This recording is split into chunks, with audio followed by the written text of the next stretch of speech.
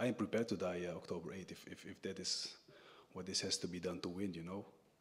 I'm going to test him, you know. I'm going to test his character. I'm going to test his heart, his skill, his power. I'm going to test him, you know. I'm going to test his will to win. Overeem is just an absolute monster. Oh my God, that is not human, that physique. Muscles on top of muscles. No one does it like Badr. He's not going to get him! Overeem keeps coming forward like a juggernaut. Don't even count it, ref, come on! Badr said, I promise you will not last 3 minutes with me. 7, 8, 9, 10. Alistair knocks out another opponent inside 1 round. That was then. This is now. Badr sends Overeem to the canvas. That was just violence. These men do not like each other. The fight the world has been waiting for. Two heavyweights once again collide. It's time for glory. Expect the worst, prepare for the worst. Don't expecting an easy evening. I mean, he's a legend, very talented fighter. We had the pleasure of training shortly together. Very technical, very talented. I'm actually expecting the best Badr because this is hit or miss for him. I think his ego, he wants to win really bad. So I'm expecting the best Badr. It's not going to be easy walk in the park. So it's not going to be easy walk in the park, but can you tell him what you're going to do to him on the 8th of October? Well, it's don't tell me, tell him. We're not, I don't have to look at him. I mean, there's respect. I don't have to challenge him. I think it's a little bit immature to talk light. You know, I'm not the type to kick a man when he's down. You know, he's had a rough patch. We all have seen that. I myself am coming from a loss. So we don't have to, you know, he's in the do-or-die situation, but I see that myself as well. We're in the winters of our career, right? We're a little bit at the end. I'm a little bit more to the end than Badr, but maybe not, I don't know. But yeah, we're at the end. I think Rico as well, so that makes it interesting, right? It's like the triangle. No, but I expect a very focused Badr, and Badr can be dangerous, let's not forget. I think in my last fights I was too defensive, and this is not who I am from nature. I think my best defense was always my offense. So I am now there. I found it. I found the aggression. I find the way to pressure my sparring partners again. I really hurt them. I'm sorry, but I really do. So I think everything falls in the right place. And about Alistair, you know, I know him for a long time. He's strong, but we all know how he handles fighters who pressure him. So with that said, I think that's what will be needed October 8th. I feel like I'm coming home, right? We're coming in Netherlands. That is actually what motivated me. Glory. Went up to Pierre, Honor of Glory, and yeah, we're gonna make it a nice welcome home party for you, basically, right? For me, that was big motivation, fighting for home fans.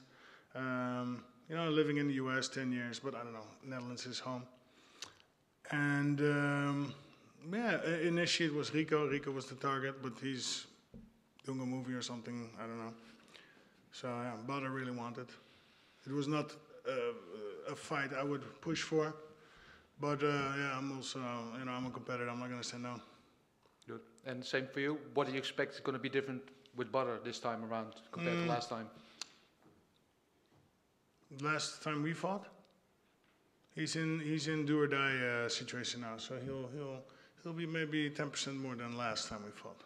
That's More dangerous then.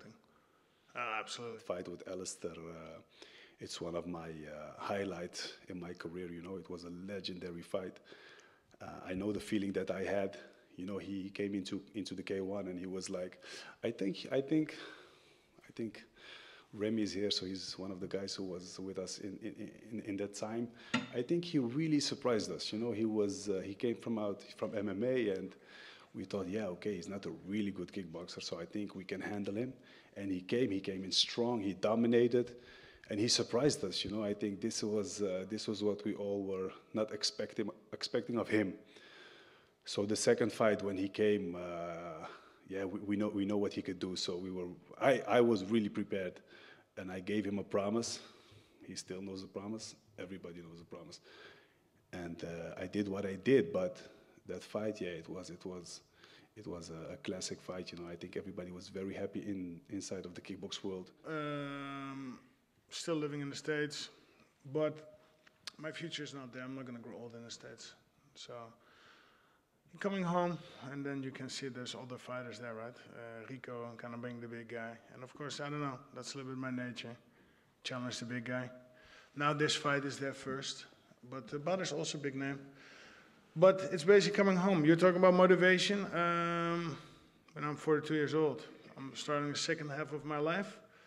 But we will finish the first half excellently to start the second half excellently. That's my big motivation. Life is not only about victory, you know. Life is not only about victory, you know. You got defeats, you got losses, you got wins, you got sickness, you got wealth, you got bankruptcy, you got all kinds of things in life, you know. But it's how you recover, it's how you go forward. This is what makes you a fighter, you know.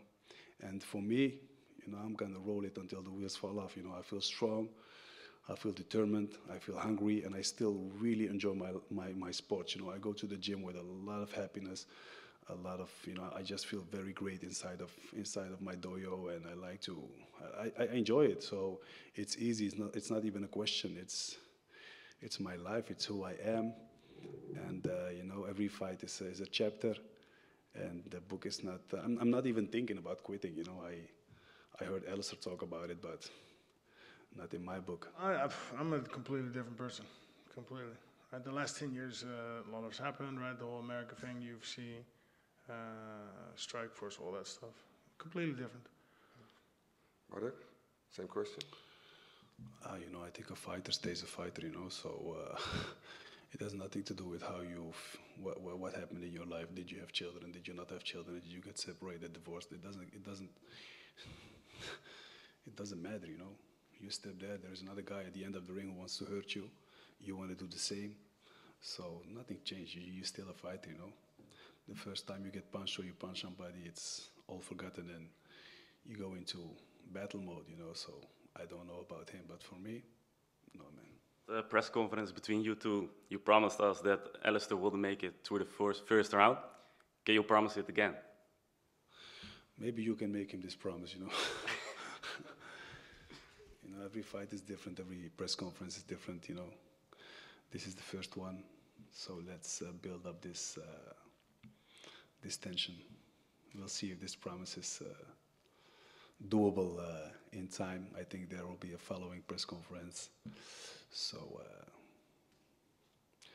just wait and see.